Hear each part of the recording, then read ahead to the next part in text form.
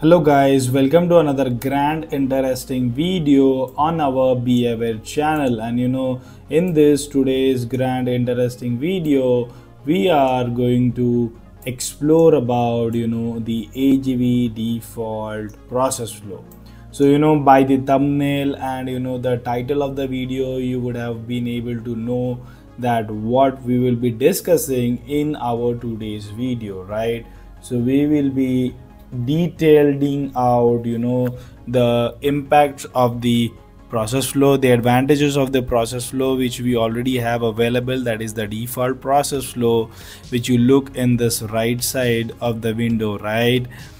We are talking about basic AGV default process flow, which we are going to tear down in this today's video. So stay tuned with us till end of this video because it is going to be very informative and a great training related to AGVs, as we are going to use them as a task executors with just a one click of process flow. There is no much traditional requirement required to be done as we do it by the conventional method. So that's what we are going to learn today, and it is going to be a very, what we say, adventurous journey. So stay tuned with us.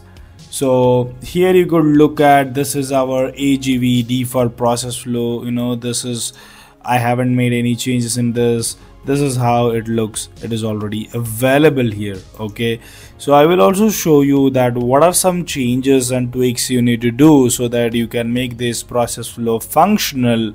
We will discuss this with the onset of this video.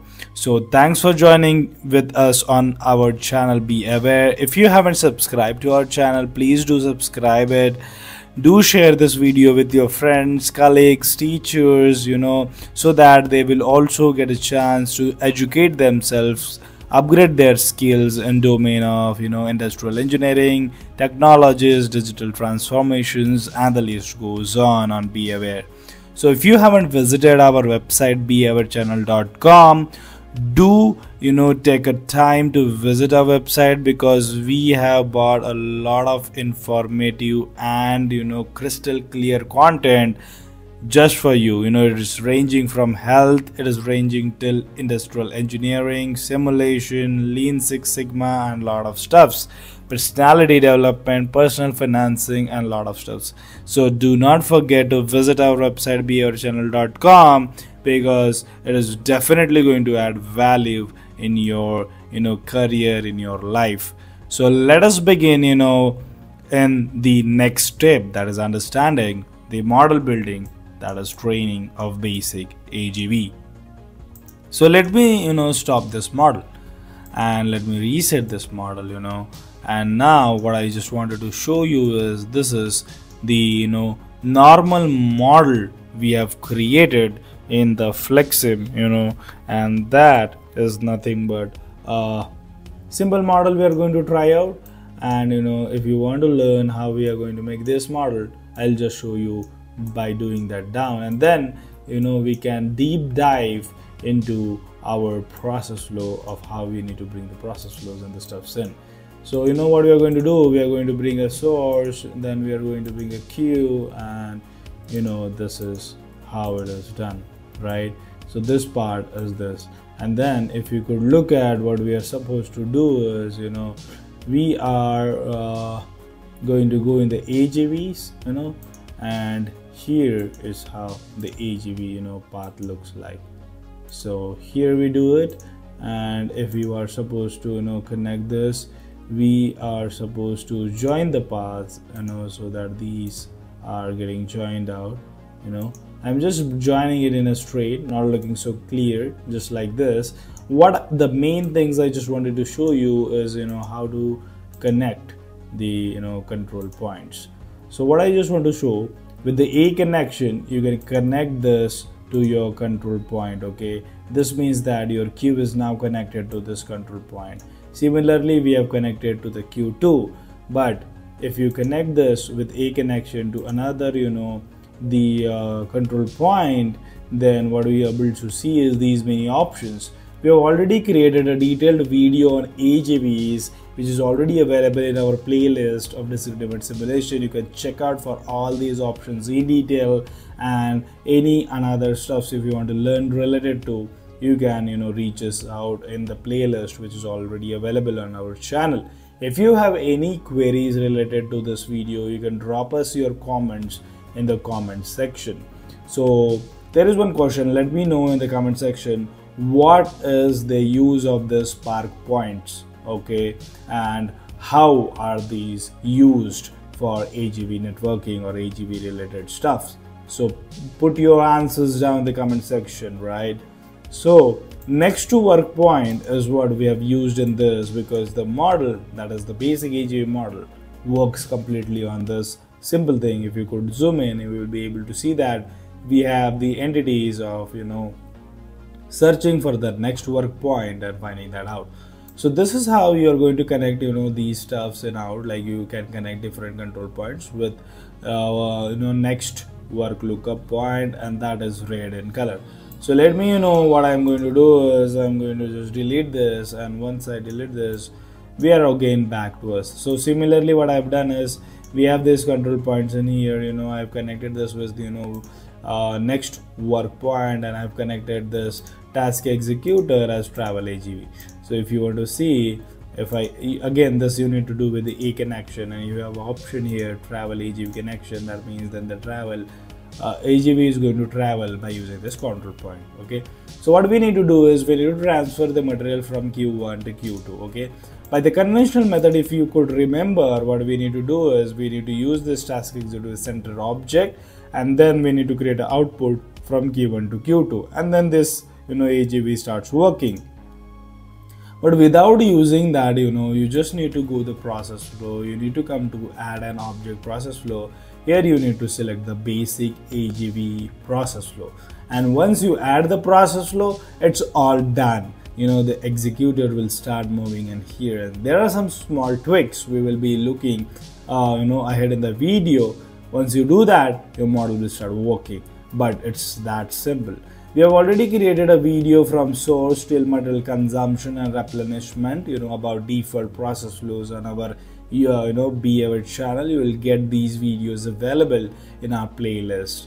So now let us understand the basic AGV. So the moment you're going to click in this, you're going to get this process flow out in there, which we are going to use for our stuffs. Now what we are going to do is there is one thing which you need to do in order to make this process flow working, is that you need to go in the Q1. Okay, when you go in the Q1, what you need to do is you need to open the output of this queue. So double click on this queue, go in the output, you will be able to see that send to port. You need to use to list, push to item list, and you need to use this AGV work, because if you see work generation process flow here, it works on based on the list, and the list is named as AGV work list. So what you need to do is you need to transfer the parts into this list.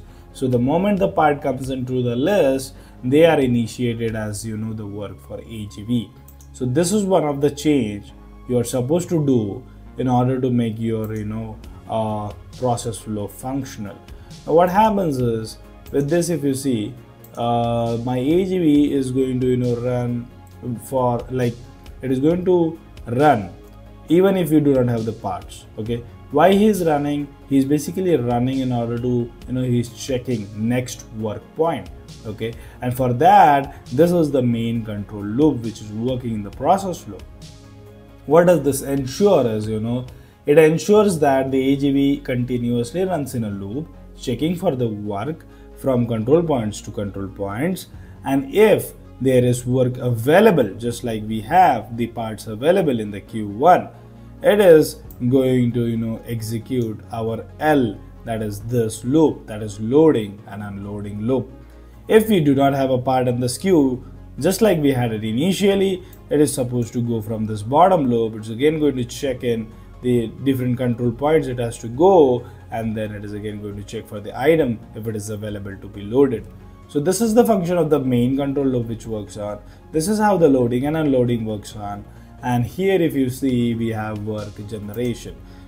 But initially we go in, just like the default process flow we use in, we need to attach the objects, and the object here attached is the task executor. It is that simple.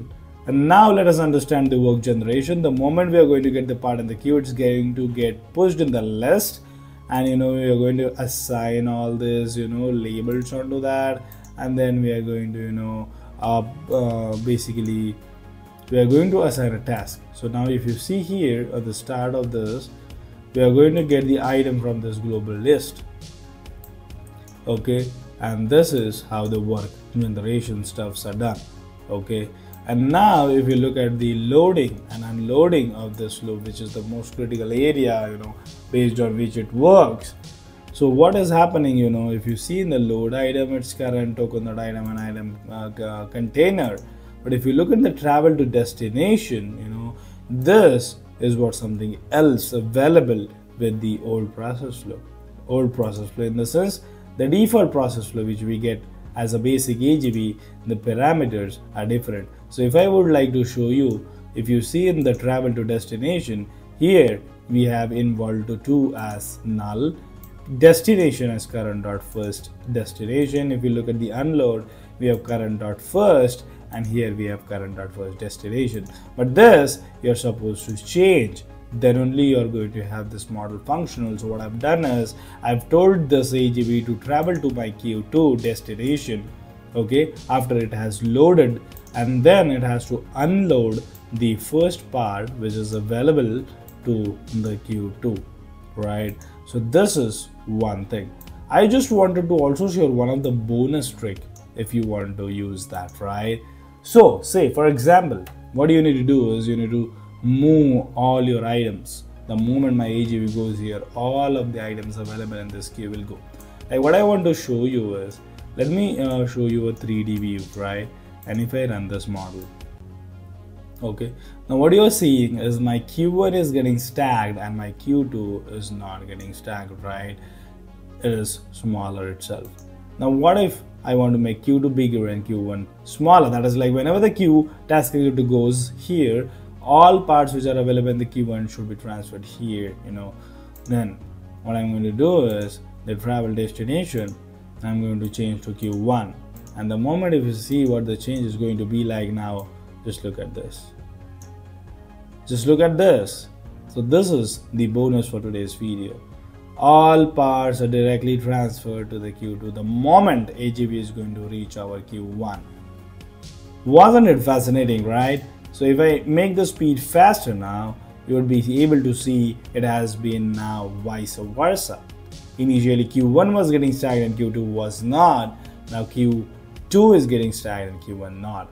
So this is how you can manipulate or you can tweak the process flows and change the complete applications required for your use. So for the time being, let us change it to Q2 so that we have Q1 been stacked and we don't have Q2 been stacked. So this is how you can use this process flow. It's very, very powerful. Just there are some tweaks which we saw. Let us summarize what we did. We went in a queue where we assigned at output we have told to basically assign it to a list. Then what we have done is in this process flow we have assigned the task executor, and then what we have done is in this travel to destination stuff we have assigned the destination as Q2 and involved to as current, and in this unload item you have assigned current.first and the station as Q2. Let me know if you need this model, okay? I can share this model with you via email. And if you have liked this video, please guys do like it, share it and subscribe it, because it is really helping us to grow with you and reach larger audiences so that we can spread this to multiple people. We have started industrial engineering videos onto our channel, guys. Show a lot of love. Thanks for showing the love, but that love is not sufficient. We want more. Watch our industrial engineering videos so it motivates us to bring you that related contents, and I don't think so such content is available anywhere else. Let me know your views in the comment section, and we will be meeting in our next grand interesting video of training models in Flexsim at your favorite channel, Be Aware. So till then, you're going to stay safe and keep learning. Let us meet in another grand interesting video.